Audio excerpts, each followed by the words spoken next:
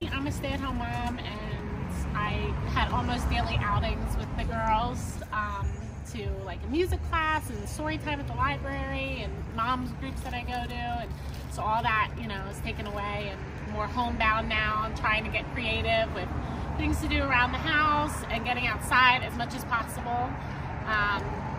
And then just like the isolation, feeling isolated has been really challenging, but luckily just starting this week my husband's been able to transition to working part-time from home, and so that has really helped. Just having to take as many precautions as possible, you know, that seem reasonable. Just now we picked up food from Rooster Street, but we still took the precaution. I wore gloves, we still wiped down the packaging. So that's kind of why we're just taking as many precautions as possible. And yeah, it's been a little bit of a disruption to our lives, but it's important.